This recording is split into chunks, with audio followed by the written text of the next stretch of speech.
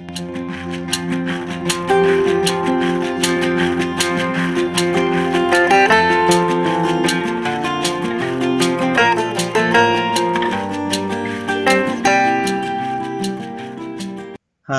I'm Sapintia. This is a very introductory stat course for beginners. Fundamentals 4. What is the statistical hypothesis and error? In prior class, we learned about p-value. The p-value is probability value. If any event occurs with less than 5% probability, it could be interpreted that this event is not occurred by chance. So, we can reasonably guess there is a causal relationship. However, if an event occurs with larger than 5% probability, it could be interpreted that this event is occurred just by chance. Consequently, we can conclude that there is no causal relationship.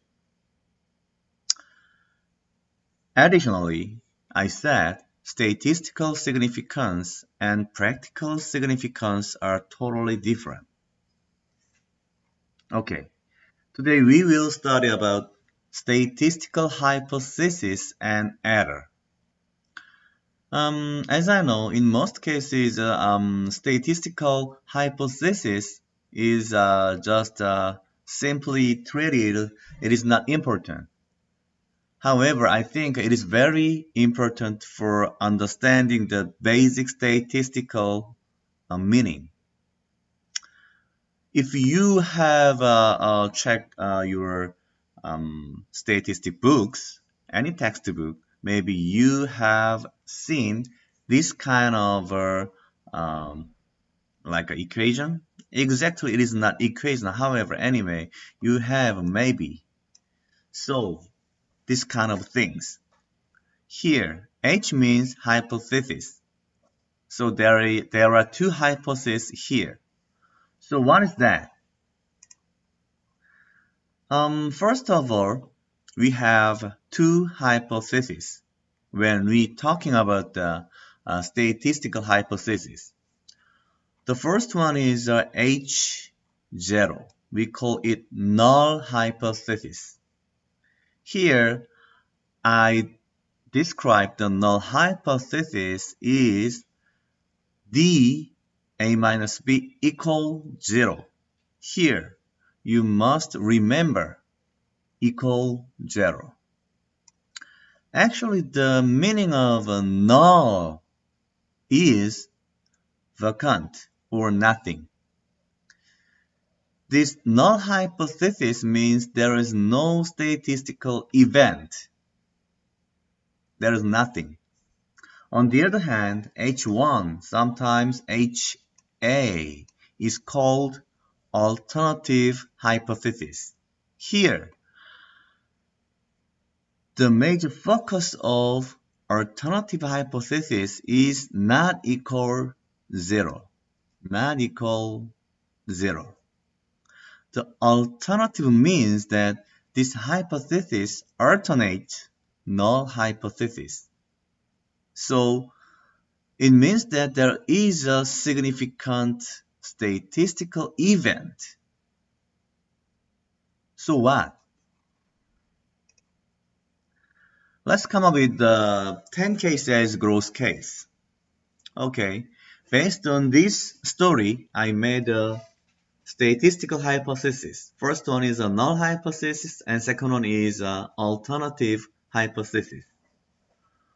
First one here, D means difference. What kind of difference? Here, in prior study, we just want to know, okay, the new promotion strategy is successful or effective or not. Anyway, in that case, if the 10K sales growth is occurred by chance, the promotion strategy is not effective. In this case, there is no statistical significance. The null hypothesis here, dA minus B, means the difference between average 10-year same month sales and last month sales. If this is 0, of course, the 10K is not equal 0, statistically equal 0 or not, that things. So, if null hypothesis is right, this one is right, it implies that the two numbers are here, this number and this number, are statistically same.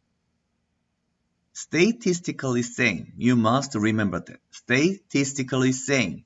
And it means that the 10K sales growth is just occurred by chance. Otherwise, if alternative hypothesis is right, it means that 10K sales growth is not occurred by chance. So it means that there is a reasonable reason, such as a new promotion strategy. It means that the new promotion strategy is statistically significant and it is successful. So, how can we decide which one is right between null hypothesis and alternative hypothesis? The choice between null and alternative hypothesis totally depends on the p-value. P-value. If p-value is less than 0.05, we should determine the alternative hypothesis is right. If p-value is larger than 0.05, it confirms the null hypothesis is right. Simply speaking, the probability that 10K sales growth is occurred by chance is less than 5%, statistically significant. It means that the new promotion was statistically significant. It was effective and successful. Because of the new promotion strategy, the 10K sales growth is occurred. However, if the p-value is larger than 5%, the 10K sales growth is just simply occurred by chance. So, can you understand what's going on here? Here, the statistical hypothesis is kind of a tool for deciding between the two decision making based on the p-value 0.05. But where does the 0.05, 5% come from?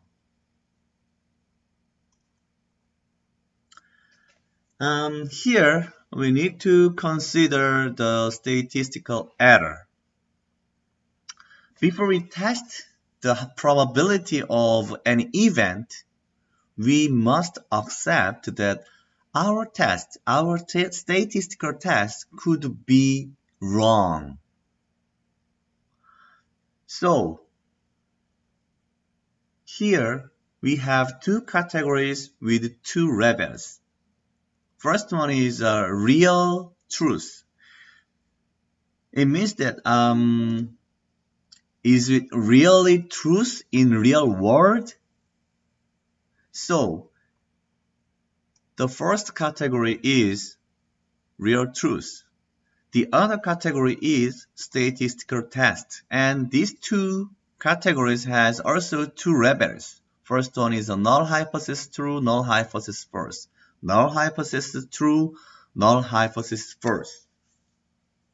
So let me see here.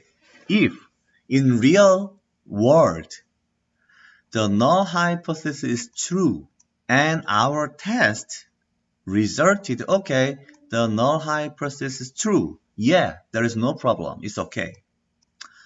Likewise, if in real world the null hypothesis is false, and then our result, statistical test result, is also null hypothesis is false. In that case, no problem. Yeah, no problem. The problem is two cases, this one and this one. Between two errors, someone asked me which one is more big problem. I think, and in most cases, the type 1 error is more problematic because in real world, the null hypothesis is true. It means they're not significant. However, if our test shows null hypothesis false, it means that it is statistically significant, sorry. So it means that, okay, even it is not significant, our test just to show a significant result. It is big problem. So here, we call the type 1 error as alpha and type 2 error as beta. This alpha is the reference number 0.05. So, where comes the 5% rule from? It comes from the type 1 error. Okay? What does it mean there? Strictly speaking, the reference number p-value 5% means we accepted 5% type 1 error with our statistical test. If we're using the prior example, it can interpret this.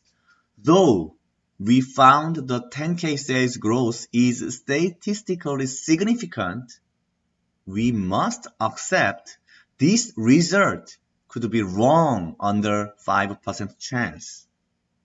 However, this kind of interpretation is very, very difficult. So, it is very easy and I think more useful just to understand like this. The probability that any event is occurred by chance is the p-value. Okay? Because when you interpret the result, it is very, very logical. Because, okay, any event is occurred just by chance. It means that there is no causal relationship. In this case, maybe we have a larger 5% p-value because it is not rare. Okay. However, if we have a less than 5% p-value, it means that, okay, this event is occurred very, very rarely. So it can be understood as this event is not occurred just by chance. Not by chance, I mean. So, the exact meaning of the 5% and we need to know where it comes from. However, it is better. It is good to know this meaning is like this. The probability that an event is occurred by chance is the p-value in our test. This is the p-value. Okay? I'm going to stop here today. Fundamentals 4. What is the statistical hypothesis and error?